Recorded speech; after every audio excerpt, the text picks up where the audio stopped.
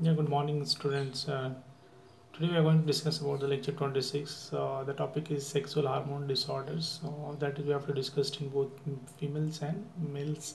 In females, mainly we are going to discuss about the disorders. That is the first polycystic ovarian syndromes, and second is called hirsutism. Third is androgen excess, and fourth is menopause. These are the four syndromes associated with the female sex hormone disorder. Whereas in males, the symptoms is hypogonadism first, second is erectile dysfunction, and the third one is gynecomastia. So these are the six hormone disorders in males and females. So first we are going to discuss in the female. The topic is polycystic ovarian syndrome. This disorder is characterized by oligomenorrhea. Oligomenorrhea is nothing but it is a irregular menstruation cycles, or amenorrhea means there is absence of menstruation cycles with the symptoms of hyperandrogenism. There is more high androgens hormone level in the female. That is androgen. We know that it is a male sex hormones that consist of testosterone. So if the level of androgen is more in the female, then it is going to show the symptoms of polycystic ovarian syndromes. And it also causes acne and hirsutism. What is hirsutism? It is extra male like hair growth in female. This is the most common endocrine disorder in young females. So we need to do blood test, and if you do, there will be more level of testosterone hormone and DHEAS. What is DHEAS? It is a dehydroepiandrosterone sulfate. It is a male sex hormones that is androgens that present in both man and women. So DHEAS is a dehydroepiandrosterone sulfate. Cysts may be present in the ovaries but are not necessary for diagnosing this disorder.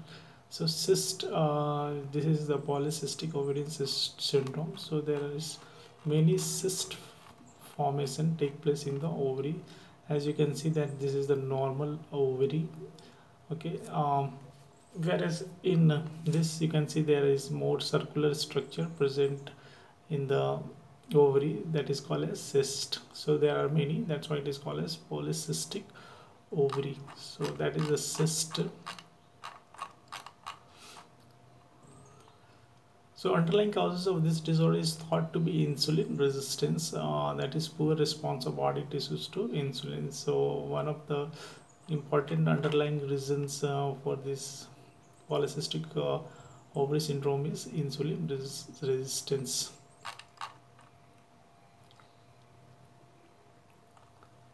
Therefore, blood sugar and insulin levels may also be elevated in polycystic ovary syndromes. PCOS can result in obesity, infertility, diabetes, heart disease, and uterine cancer. Exercise, weight loss, and medications can be used to improve insulin sensitivity. Menstruation cycle can also be regulated with birth control pills. So generally this is the pathophysiology of PCOS, where we are starting with genetic obesity, sedentary lifestyles, and intrauterine androgen exposure that leads to increased gonadotropin releasing hormones in pulsatile release and insulin resistance. Gonadotropin releasing hormone is a hormone which is responsible for the release of follicular stimulating hormone and luteinizing hormone from the anterior pituitary gland. So this increased LH and FSH ratio, and this insulin resistance includes more insulin, that is hyperinsulinemia.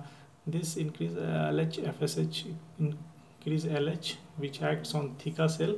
Theca cell are a group of endocrine cells in the ovary which synthesize androgens, and this hyperinsulinemia causes increased androgenic enzymes and decrease SHBG.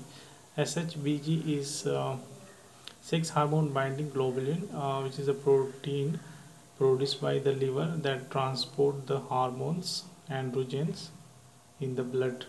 in the biologically active form. So hyperinsulinemia increase more androgenic enzymes and decrease this protein. This cause androgen excess, and because of this androgen excess, PCOS problem is coming, and then this starts giving the hirsutism, acne, and alopecia. Alopecia is the loss of hair, and it causes anovulation and polycystic ovaries. And then these are some symptoms associated with PCOS. Second problem is hirsutism. What is hirsutism? It is the growth of excessive hair in a male pattern, like a male pattern. This like the growth of hair in female on the face, chest, abdomen, and back. This is usually due to the increased production of androgens. When females start producing more androgen, that is male sex hormone, then this hirsutism problem starts. Disorder in which hirsutism is seen, that is maybe because of polycystic ovarian syndrome, that's we already discussed. Then congenital adrenal hyperplasia, then ovarian tumors and adrenal tumors.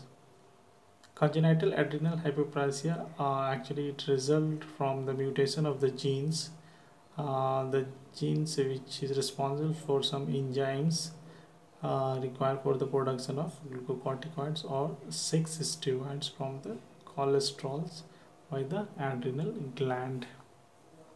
So that is called as congenital adrenal hyperplasia, then ovarian tumors or adrenal tumors. Blood tests are used to help determine a cause. What is the main cause for hirsutism? Occasionally there is no cause found for the hair growth. So such if the cause is not found, then such kind of hirsutism will be called as idiopathic hirsutism.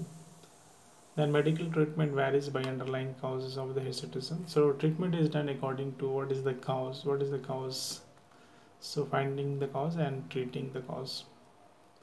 Then topical treatment include electrolysis and laser treatment to decrease the hair growth. So this is the hirsutism, that is the growth of more hair in female due to more androgens, that is male hormone. Third is androgen excess. It refers to the overproduction of male hormones in female, and this can result from the ovarian or adrenal tumors. Other disorders such as polycystic ovarian syndrome, Cushing syndrome, it is a syndrome where there is more production of cortisol hormone. Then hyperprolactinemia. Hyperprolactinemia is nothing but increased prolactin hormone, and we know that prolactin hormones stimulate breast milk production after childbirth. And congenital adrenal hyperplasia can cause extra male hormones to be produced in female. In women, androgen excess can cause hirsutism, that is excessive hair growth, acne, male pattern baldness, menstruation cycle irregularity, and infertility. Diagnosis is generally made through the blood test. So we generally do the blood test for finding out the exact reasons. Then we can do CT scans of adrenal glands and ovaries, are occasionally needed. Treatments vary by the underlying causes of the androgen excess.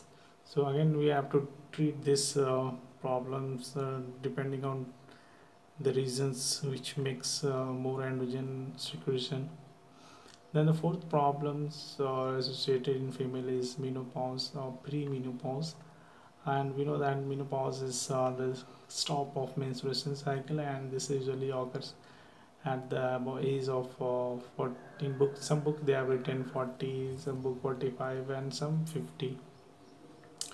For 2 to 8 years preceding this, so before this menopause starts, previously to that 2 to 8 years, the menstruation cycles may be irregular, and this referred to the menopausal transition, or also called as pre-menopause, means before the menopause exactly going to take place. Before 2 to 8 years, there will be disturbance in the menstruation cycle, and that condition is known as menopausal transition or pre-menopause. As estrogen and progesterone levels decline, women may experience a variety of symptoms, because you know that the menstruation cycle, which also estrogens and progesterones release, so that is also going to decrease if menopause is approaching. These symptoms can include hot flashes, sleep disturbance, fatigue, irritability, decreased sex drive, and vaginal dryness and depression. So these are some symptoms associated when menopause comes. Long-term estrogen deficiency can result in osteoporosis. If estrogen is going to be deprived or decreased for a long time, then it makes the women bones weak. That is called as osteoporosis. Menopause is generally diagnosed by symptoms through blood test. At a times assist the diagnosis. A variety of treatment, both estrogen and non-estrogen based, can be used to treat menopausal symptoms. So generally after menopause, where the ovary is not releasing estrogen, the female has to take hormone replacement therapy, and they have to take external estrogen.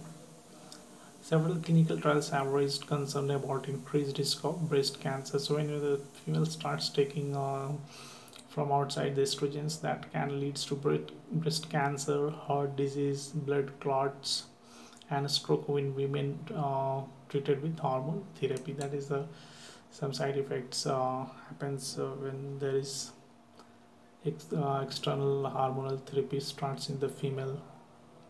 Because of this potential risk, hormone therapy needs to be individualized. So because of this risk, you have to be very careful, and according to the individual requirement, we have to give these hormones. Additional non-hormonal based treatments are available for treating symptoms associated with menopause and osteoporosis. So you can see some of the symptoms: irregular menses, acne, hirsutism, obesity, acanthosis. Acanthosis is a condition where there is more pigmentation of the skin, black skin in the neck region, then hair loss and infertility and pregnancy loss. Whereas in the male, sex hormone disorder, first is hypogonadism. It refers to the decreased production of testosterone, because we know that testosterone is the sex hormone in the male. So if there is a less production, then it leads to hypogonadism, and this can result from the pituitary gland. We know that it is a master gland in the brains for the hormone production, and it is not stimulating the testes to make testosterone, or the failure of the testicles to produce adequate testosterone. So that may be the one of the reasons. Because of that, there is a less production of testosterone. When testosterone levels are low, men can experience a decreased libido. Libido means sex or drive, that is opposite sex attraction. Then erectile dysfunctions, then decreased energy, then decreased muscle mass and thinning of the bones. So these all the happens when the males do not produce enough testosterone. Then testicle size may also decrease, and sperm count may also decrease. Then blood testing is done to diagnose hypogonadism and determine the cause. So then magnetic resonance imaging of the pituitary or testicular biopsies may needed in some cases to find out the exact reasons why the male is not able to produce required quantity of androgens. Testosterone, when low, can be replaced by injection, and when it is low, this external supply of androgens can be done by the injection or in the form of testosterone patches or some topical gels. And the second problem associated in a male is erectile dysfunction. It is the inability to acquire or maintain an erection that is satisfactory for sexual intercourse. And this may also be referred as impotence. Then people start saying that the person is impotent. Any medical condition which can decrease blood flow for the penis may result in erectile dysfunction, because we know that when penis is going to erect, there is a lot of blood flow in the penis and it causes erection. So any medical condition which is making a less blood flow to the penis can result in erectile dysfunction. Common cause of erectile dysfunctions are smoking, diabetes, high blood pressure, alcohol, and depression. The person who smokes, generally the one of the big worst disadvantage of diabetes, that erectile dysfunctions. Additionally, some prescription medication can also cause some of the side effect of some medication is erectile dysfunctions. A physical example as well as history and blood test can help determine the cause of erectile dysfunction. When erectile dysfunction is caused by hypogonadism, then testosterone replacement therapy may be prescribed. Testosterone can be given in patches, gel, or injection. For other causes of erectile dysfunction, prescription medications may be tried. There are also vacuum erection devices, vacuum pump to increase the penile erection, then penile injection or penile prosthesis can be recommended. What is penile prosthesis? It is a kind of penile implants. It's a medical device that is surgically implanted within the corpora cavernosa of the penis through a surgical procedure and try to maintain the erection of penis. So that is called erectile dysfunction. Then the third symptoms is gynecomastia, the increase in breast tissues in a man is referred to as gynecomastia. So if some male starts showing more breast like a female, then it is called as gynecomastia. This can occur during puberty and resolve on its own. Gynecomastia can also be due to medications, hypogonadism, thyroid disease, malnutrition, testicular cancer, adrenal cancer, liver disease, or kidney disease. The cause of gynecomastia is usually determined by physical example, history, and blood test. Additional testing may include testicular ultrasound or CT scan. So, male sex hormone disorders, mainly we have to write about hypogonadism, erectile dysfunction, and gynecomastia. And for female sex hormone disorder, mainly we have to write about polycystic ovarian syndrome, hirsutism, then androgen excess, and menopause. So this question comes, then you have to explain points related with all this. Thank you.